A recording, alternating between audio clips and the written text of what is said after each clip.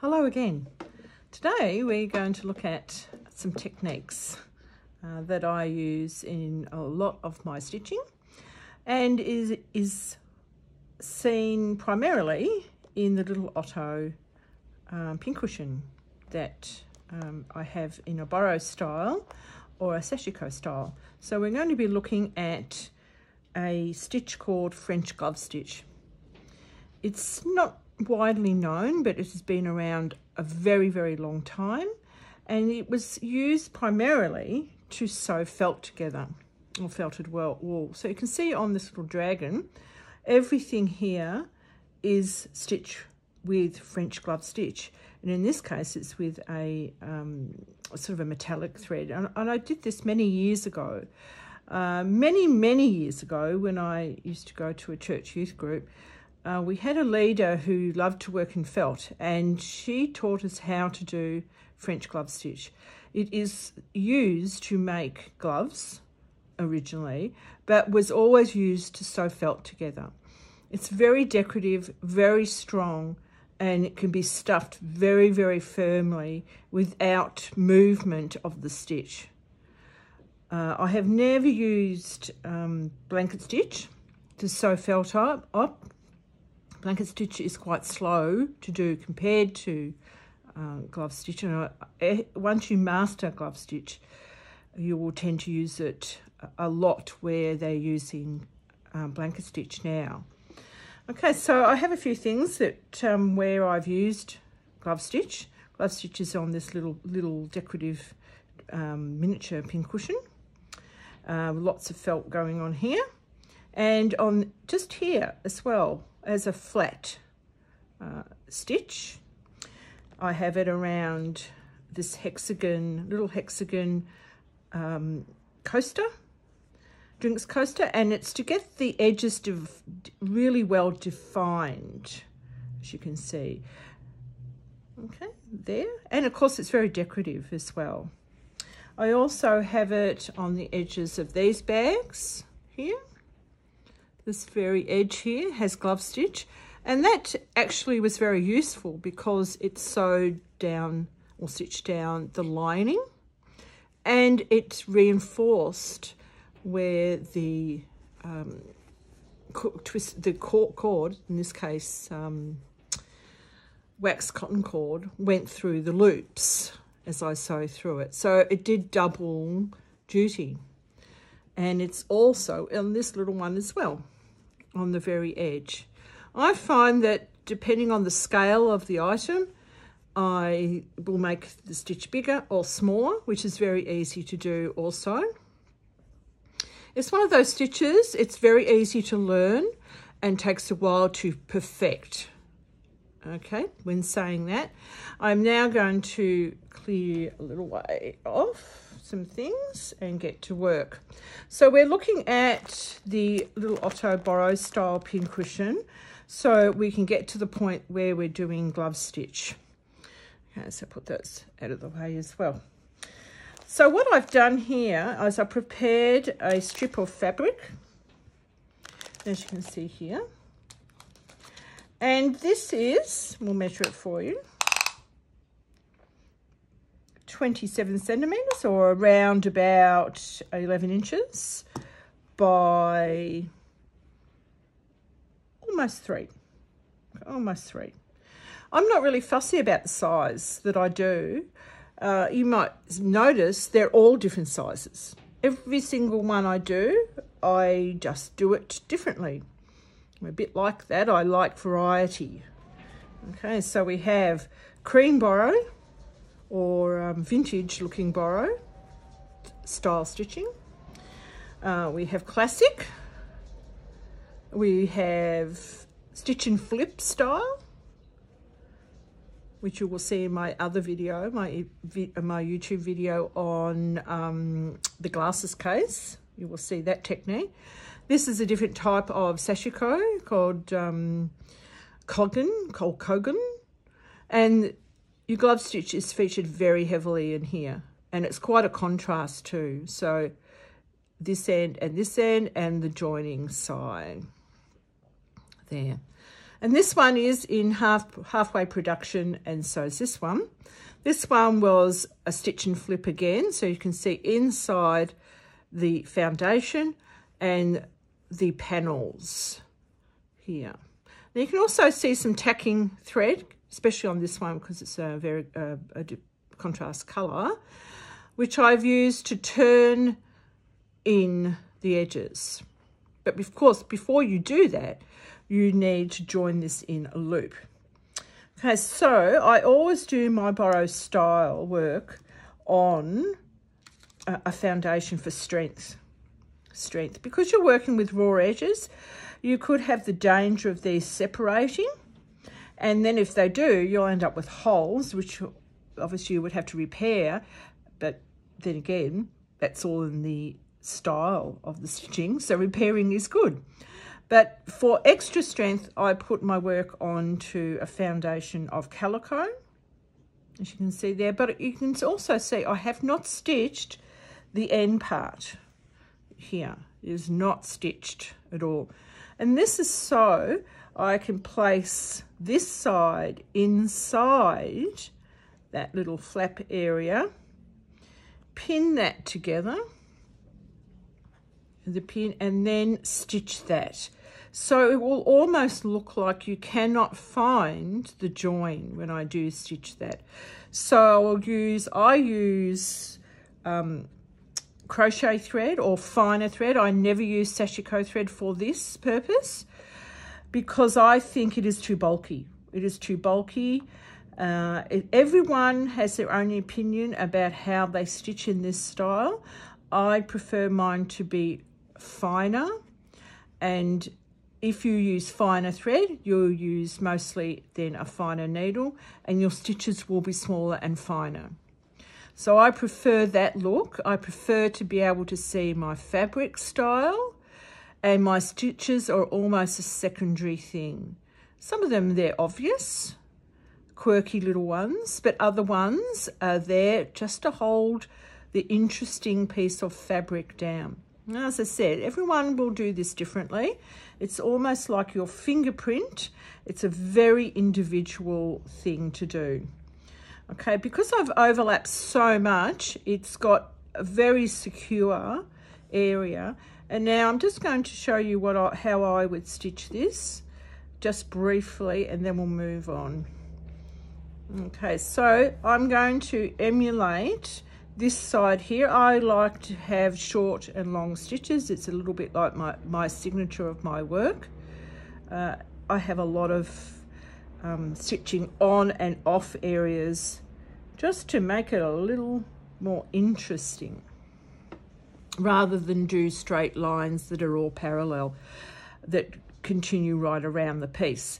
To my way of thinking, that is cantha stitching, which is Indian style patching, and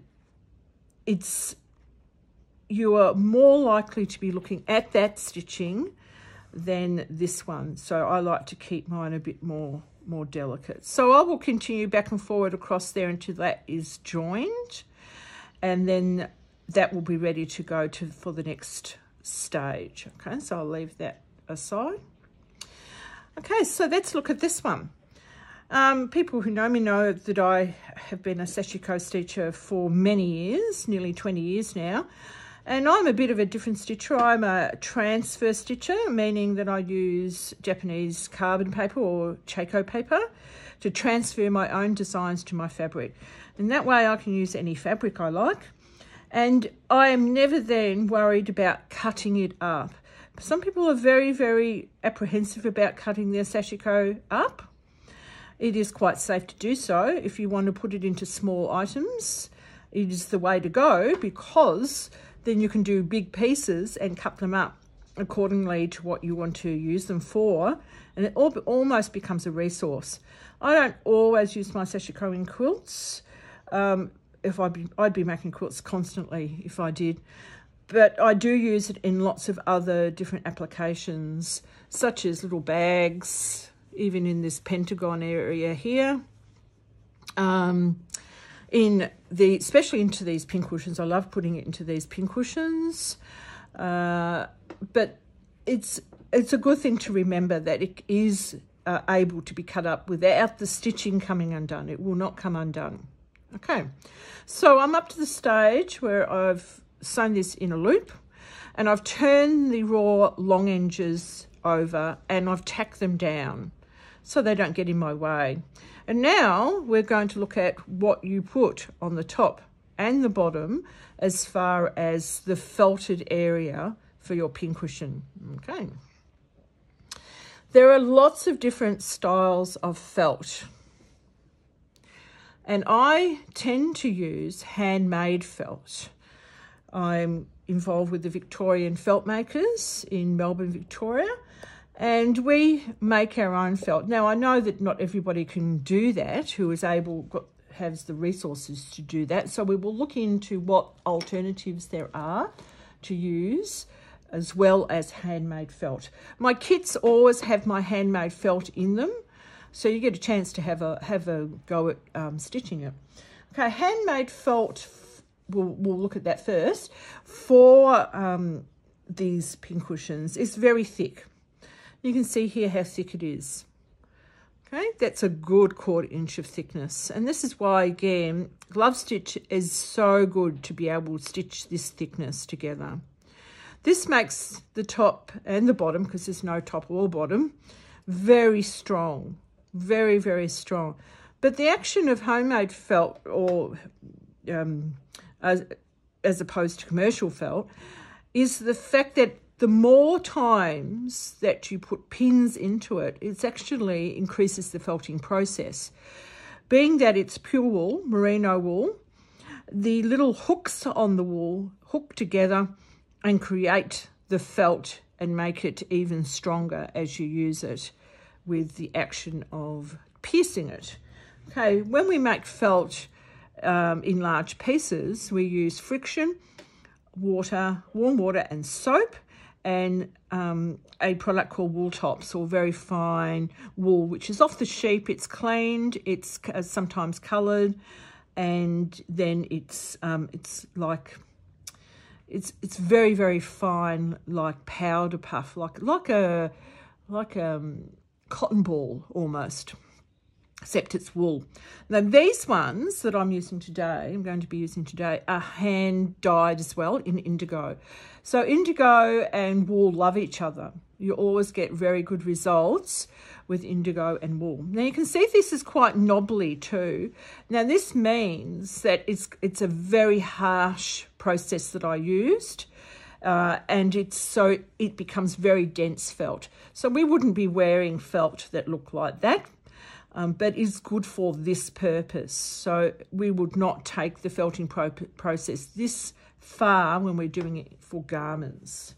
Okay, let's have a look at other types of felt, or felted wool, or commercial felt. This is a commercial needled felt, and it has been rainbow dyed.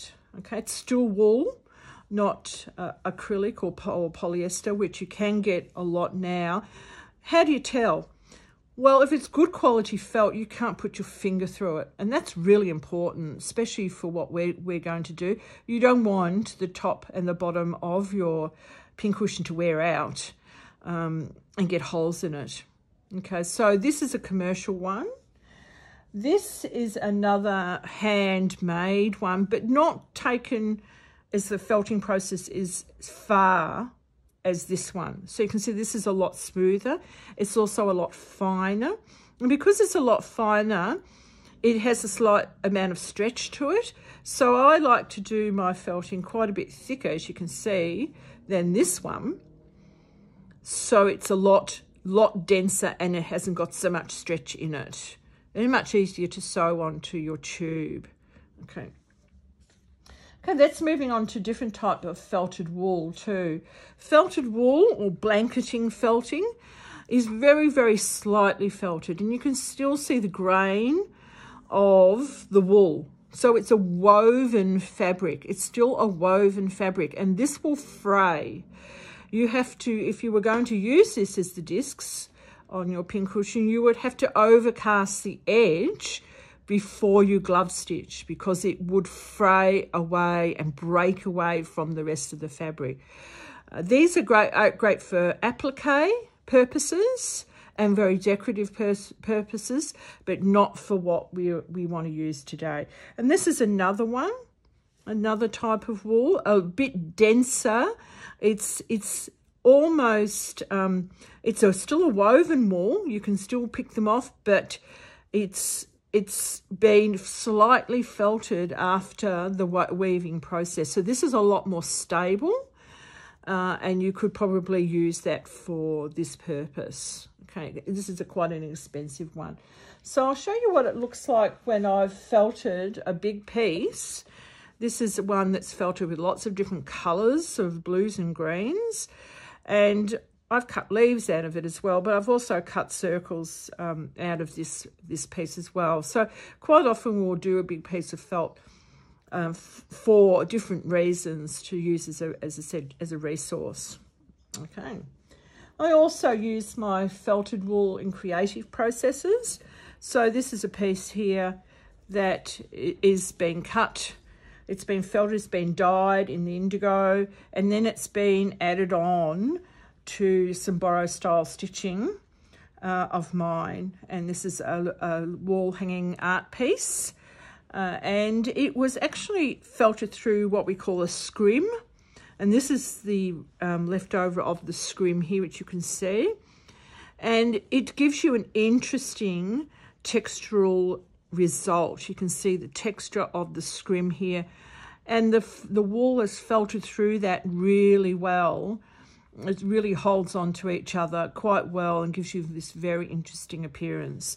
So felting is a very interesting and a very good thing to use for lots of different reasons. So I use it in my work quite a bit for a bit of variety as well. So let's get back to how we work out how big these discs should be to fit in to our tube that we have prepared. And as I said before, these tubes can be any size you like, and mine are all different sizes, as you can see. So because they are all different sizes, you would have to work out what size each one's disc will be. So in my pattern, I have a standard size, and a standard pattern for the discs ends is provided. So you don't have to go about doing anything interesting or difficult. But if you wanted then to make different size pincushions for different reasons, then having a way of working that out is a really good idea. Okay, we need a tape measure and we need our tube. So I'm going to do one for this tube to find the disc size for each end. Be the same, obviously. Okay, you need a bit of paper. It doesn't have to be graph paper, it can be any paper. You need a bit of paper and a tape measure and your tube.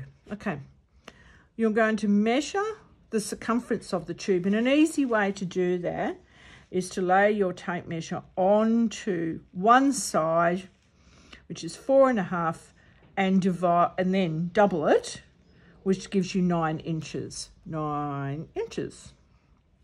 Okay, so then what we need 3 inches, which is a third of that measurement, which is pretty easy when I think about it. 3 inches cut into a little piece of paper.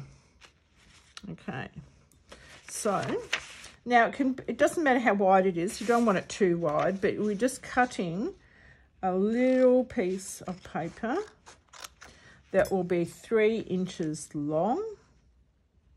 Just to here.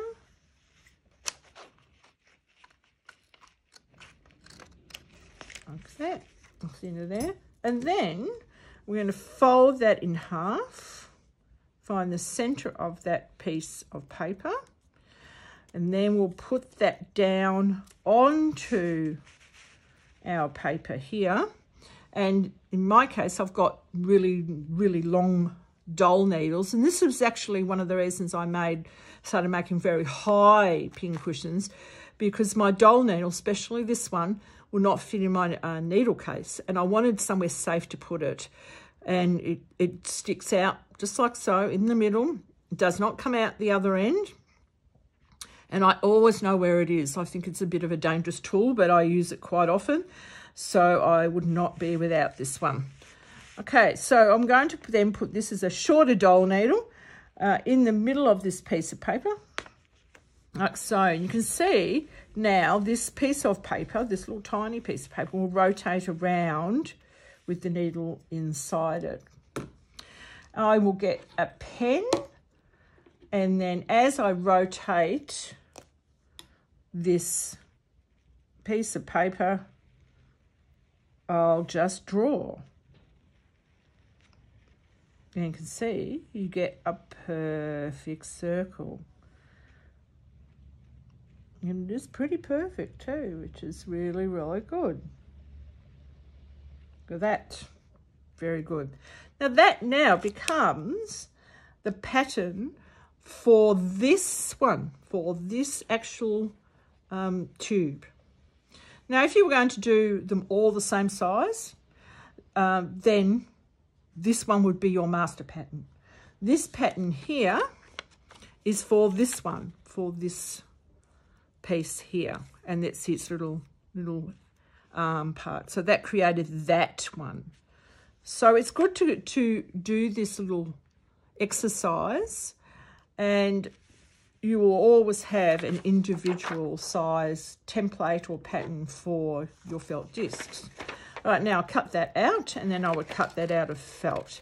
Now, the beauty of felt is it doesn't, well, handmade felt does not fray. And as I said, when I have these tops for my pincushions, the felt is almost over felted. As I said, we wouldn't put that in a garment. It's very solid felt. You might put it in a bag, but it's a bit knobbly. So it's, as I said, it's very good and interesting to put into a pincushion. Okay, so now that becomes the template for my felt, my pattern for my felt to finish this particular pincushion. So you can see this felt is a very interesting one. Lots of colours in that, lots of colours in this one, on the bottom as well, and this one here. Got this fixation with pretty felt.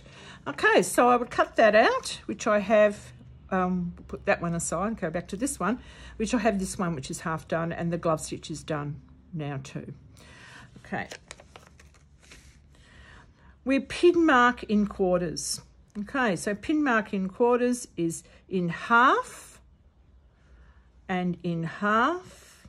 First your felt disc and then the tube edge. So you can see the little pins, 1, 2, 3, 4. I now match those pins together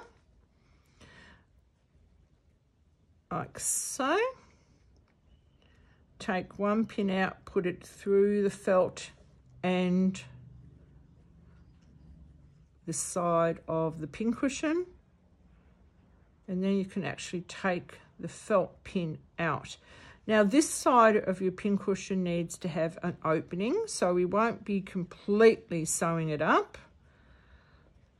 in glove stitch because you need to be able to get into it to stuff it nice and firmly.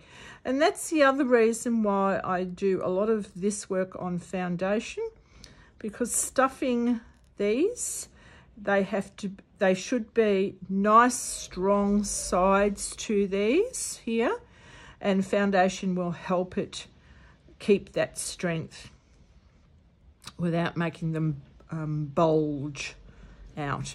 Okay, so I've now pin marked in quarters, pin that top together, and now I can take the other pins out on the felt area. Okay, right. Now, previously to recently, I suppose you could say, I did a lot of glove stitch in pearl thread, pearl 8, sometimes pearl 12, and sometimes pearl 5. Now, pearl 12 is your fine one. Pearl 8 is your general one, and pearl 5 is your thick one. Okay, so depending on what I did and how much I wanted to see this stitch, This is all about being obvious or receding into the background so you don't want to see it. And that will determine the colour that you choose to sew this on. And I would suggest when you start doing glove stitch that you do a colour that blends in either with the felt or the fabric, so you don't see any unevenness that you would maybe not be pleased with. As you get better at it, use a contrast thread so that you can see what the actual stitch looks like. Okay. Now, so what is glove stitch? As I said before, it's a very, very strong stitch. You can stuff things very firmly with it and it won't come apart, as you may see there. But it is a very easy stitch that is just an over stitch, but it moves in a specific way.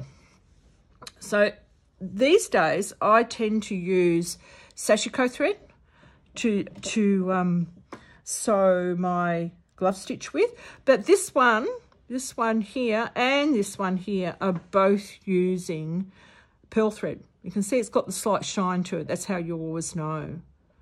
Okay, so it just depends on the look that you want. Okay, so I like to use half the amount. When you pull out your sashiko thread, I halve it because this thread does not need to be too long. It can get tangled because you're working quite fast when you do glove stitch and you don't want it to get all tangled by what you're doing. Okay, I'm using a sashiko needle because they're strong and they're sharp and they're quite rigid, and I use them for most things because they're such good needles. Okay, now we're going to bury our knot inside the two layers. So you've got the felt there and you've got the side of the pincushion there, and you're going to bury it in between like so, like that. Now this hand here, your left hand, or your not needle hand, would be the opposite if you're left-handed, has got as much to do as your right hand, which is the action hand, okay? Because it is going to determine the depth of the stitch going into the fabric.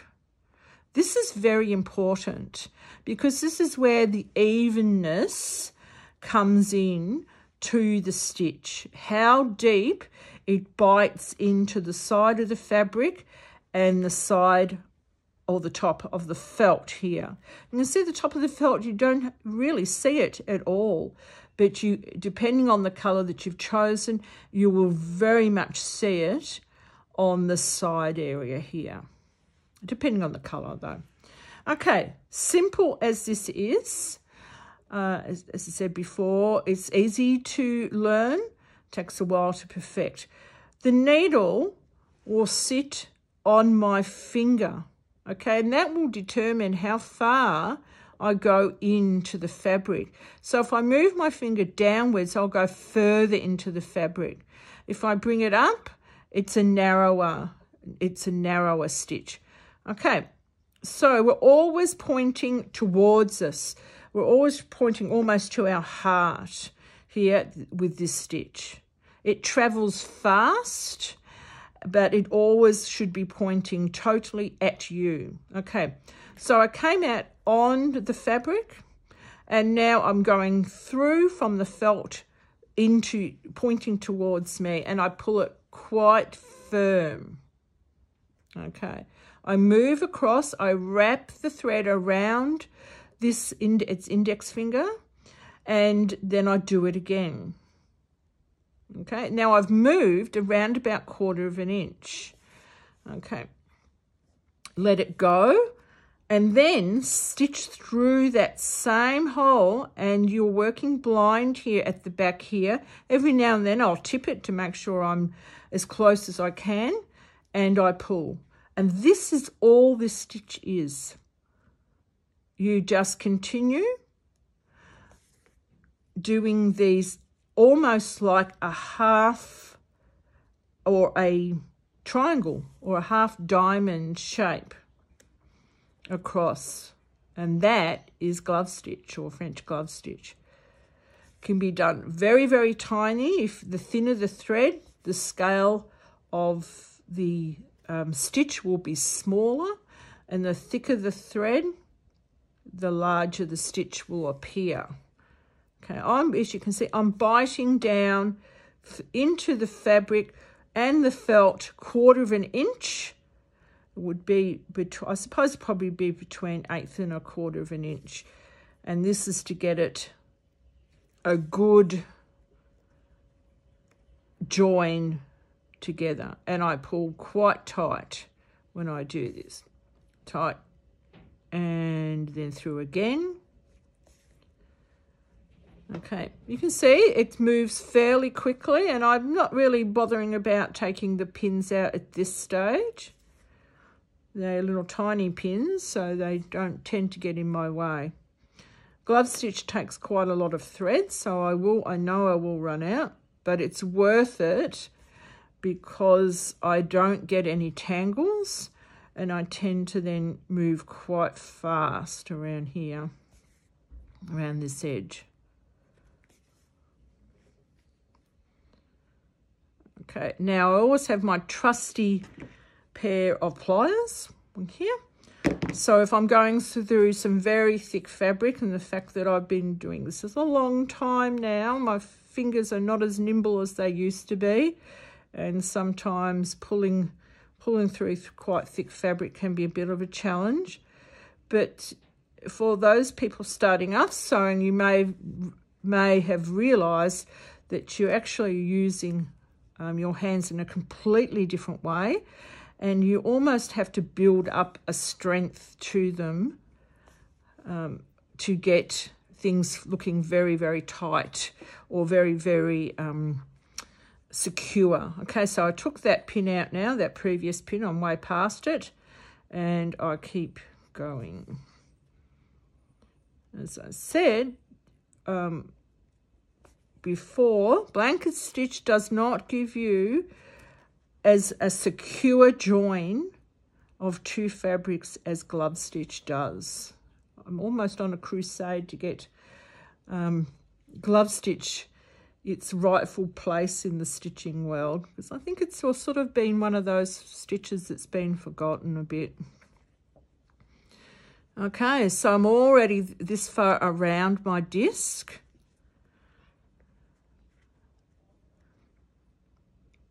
So it's a real thick bit here of my felt. That's all right, I just pull it extra tight as you can see. Extra tight. And you can see I move quite fast. And I think that's one of the things people, when they first do glove stitch, they do their stitches way too close together, and they almost look on top of each other, and they're not happy with them because they do look a bit untidy, and this is because they don't travel fast around the area that you're stitching. Okay, now I forgot to tell you before we got started, once you've glove stitched on, you can safely take out your tacking stitch, which held the seam allowance up of the loop of fabric. Like so, give it a pull and it should come out. Of course, unless you've glove stitched on it, and then that would be a real problem. There we go, there's that bit out. And what happens then, because we've got rid of this tacking stitch, we are able to be able to see it look more, the side a bit straighter. Okay, I'll have to cut that little bit. So I did glove stitch that through that bit.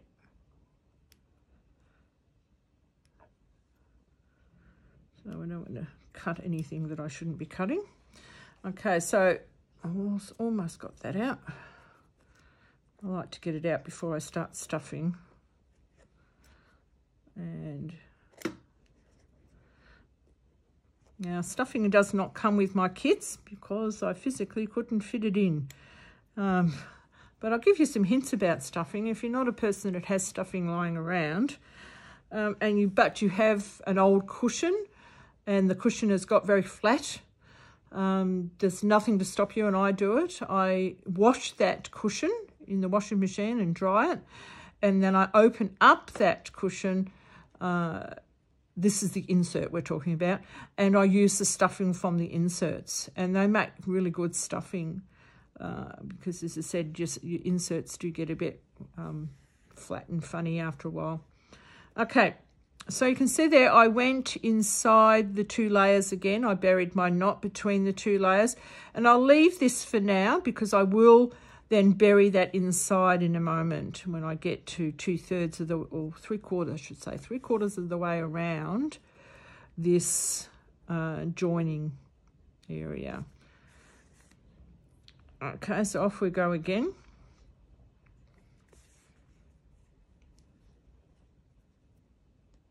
I sometimes straighten the edges of my glove stitch so it doesn't tend to bend over as I go. And I use my needle as a tool a lot. The needle is very useful as a tool to push things around. Okay, so we're nearly at 3/4. So I leave the needle and thread hanging, get to 3/4, and then I'll start stuffing. Don't pull out this lot of tacking until I've stuffed it, because you will, the area that is open will get very tatty and untidy if you release the fold over. Okay, so where are we? We're just about there. It just takes practice, just like so many different things. Glove stitch is practice. So 1, 2. And as I say, sashiko thread is so strong, you can pull it quite hard and it doesn't do any damage to the thread. Okay, so we'll take these 2 pins out like so, and we have a tube, and I'll sew that back in a minute. A tube like so with 2 ends in it. Almost looks like a drum, a little drum. And if I was going to do anything else more decorative to this, I sometimes put this little felt ball with a twisted wax cotton cord through it and a little bead, and that will get put into this area now, or even a flower. In this case, this one here. Sometimes I make the flowers a bit small, or I have one left over that I don't use, and I put it inside a pin cushion here. It's for no reason but being decorative, but it is a good thing if you're ever somewhere else and they have similar pin cushions and you know exactly which one yours is, because it will have this identifying flower or bead or something hanging from it, and you'll know exactly it's yours. Okay, so it's well worth doing that. So here's a whole lot of little felt balls in here that I've got that I would be using for all sorts of things, including decoration. Okay, so in my bag here, I have some stuffing. Now this may not even be enough, okay, at this point in time. So I gradually stuff this, and it's going to be very firm. It's a very firm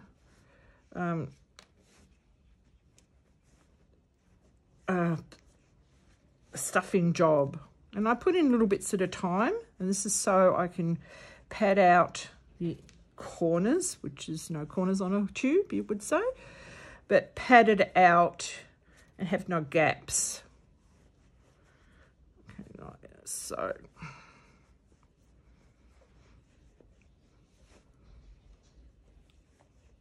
so we might even probably get this finished today, because I want to show you why I always have doll needles at hand. Very, very useful items, especially for, originally, for sewing arms and legs to the bodies of dolls, but for lots of other things too, including what I'm going to show you in a moment. Okay, so I've used up all that stuffing, and I probably could stuff some more in it. I probably will later, but that will have to do for now. Okay. Now, because I want to make it easier to see when I join this up, I'm now going to join this up, and it's completely then to the point of being a little drum, and it will be turning into Little Otto very quickly.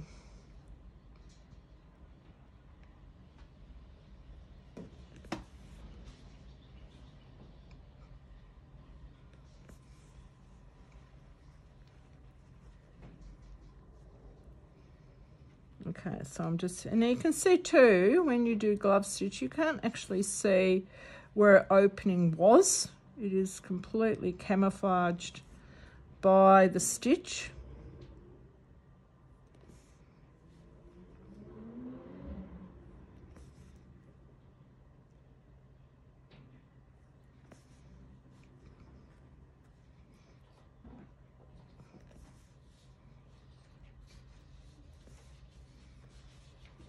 Okay, so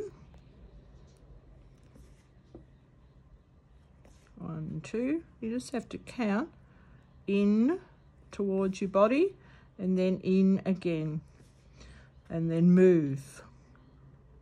So that's the action of your stitch. Okay, then bury that inside. Okay, like so, just bury the thread like that, coming up like so, and then I need to take out that tacking and then do the next step. Okay, so I'll cut that off. That in there, take out my tacking.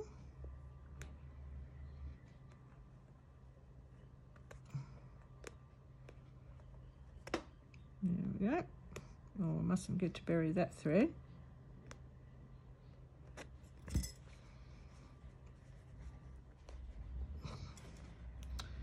Okay, just snip this bit,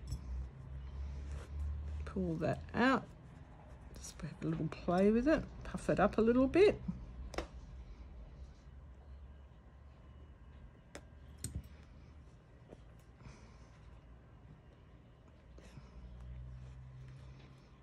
And that's probably where the knot of the tacking was.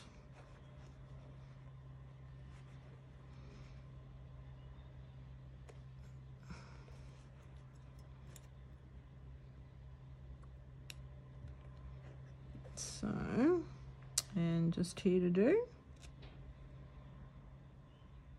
Okay.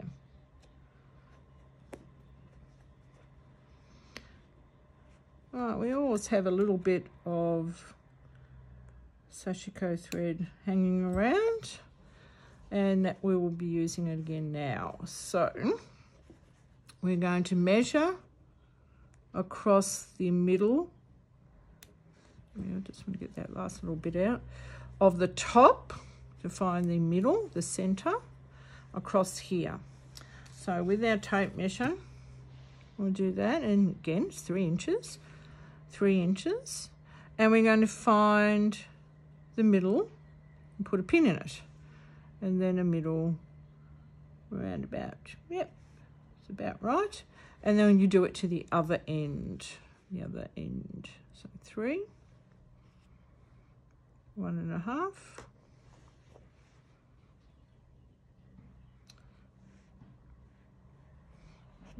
be a little bit that way. Okay, so we now have center. So with your doll needle, you're going to turn this into a little version of an ottoman, which is a little cushion you sit on. So thread this with your sashiko thread. And you can see this will go through mostly anything because it's so long. So with your doll needle, you're going to pierce the top of the felt and then bring it out, feel around and bring it out to the bottom of the other side.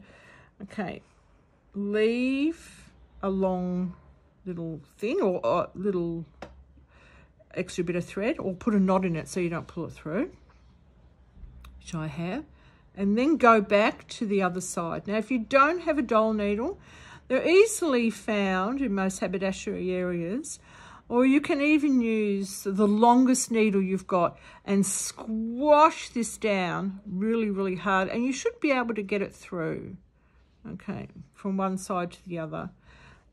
So I'm probably spoilt a bit that I have got a doll needle that I'm able to do this with. Right, now I can take that pin out in my other pin cushion, bring this up so there's still a loop there, and if you have enough thread in your needle, you can actually go through twice. So go through once and then go through twice. It just depends on how long you had in your needle. So I'll try and do it twice to show you what it looks like when you do it twice. Okay, like that. Try not to go through that loop, and then take the needle out, put it back in my very big pin cushion. Right, so now you should have 2 loops on one side and a loop and ends on the other side, so that pin can go out. And you can do this with contrasting thread as well. So it's just a bit of a fiddle at the moment to get the length so you can see them, so you can do the next step, and you're evening off the lengths, I suppose you could say, just evening them off so you've got something to play with when you're going to do the next step, which is cutting them. Right, now the first one I cut, or I tie I should say, is the ends that have, there we go, there it is these ends that are ends rather than a loop. So I'll tie those in a knot so it doesn't come undone. And you'll do one end first completely, and this is so it doesn't all get pulled out. And then pull this one, because the next thing you're going to do is under pressure. Okay, so cut this end like so, and sometimes I try and wrap one around the other. I hope you can see that, like so, and tie this one in a knot. Okay, I will trim these in a moment so they don't look so rough and ready. Tie that in a knot. Okay, that should secure that side. Right, now turn it upside down. Grab hold of the other loop that's just disappeared a little bit. Squash it right down and then tie it. You can see what happens is it pulls an indent into your pincushion. And this end is very much under pressure. I'm going to pull my wool off so you can get the effect of a, there we go,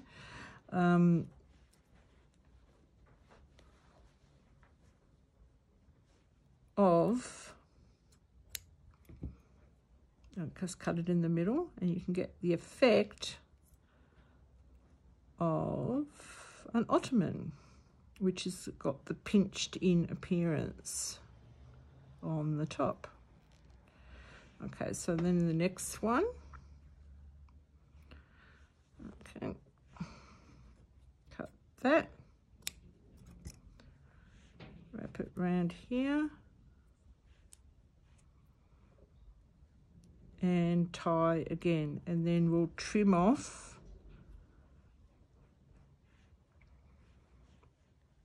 those ends. Okay, so that's pinching it in. And then I tend to tighten the other end. Ooh, yeah.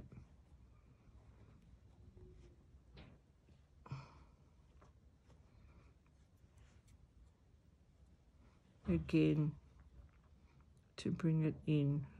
So we've ended up with 3 on this side, but that's all right. It still will work.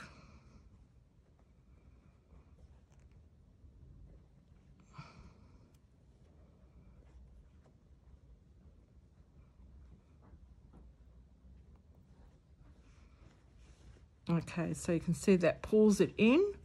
We now trim these back. No.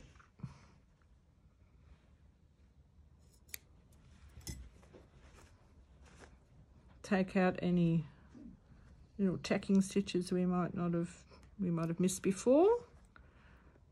And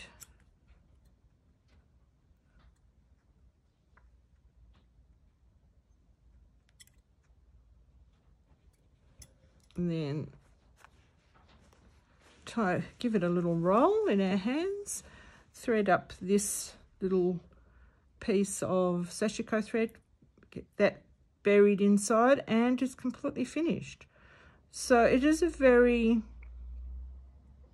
I suppose it is an easy little project to do, but what is good about it, it's only limited by your imagination, so you can make all sorts of different types. And there we go, Little Otto. So as I said, this one's a stitch and flip one, so you've got longer pieces, all sort of all different widths, but all the same length, as you can see, to fit the side of your pincushion. And you've got the wool with the pinched in centre, so that's all ready to go to be used as a pincushion. And as I mentioned before, your wool gets stronger as you pierce the pincushion more and more. Okay, lots of different things we went through today, like how to get a circle from a straight edge to make the ends of a tube, how to do glove stitch, lots of practice but easily done. It's an easy stitch, but takes a bit of practice to get it even, but is well worth having in your arsenal of stitches that you could use. So this is number 4 of my tutorials, and number 1, 2 and 3 are up ready to watch, so this will be joining very soon. So 1, 2 and 3, I had a glasses case, this style of bag, which had how to put in a zipper by hand and how to decorate it with a herringbone stitch, you can see here. So this is metal teeth zip, so put in by hand, and how to handle cross grain or bias cut fabric.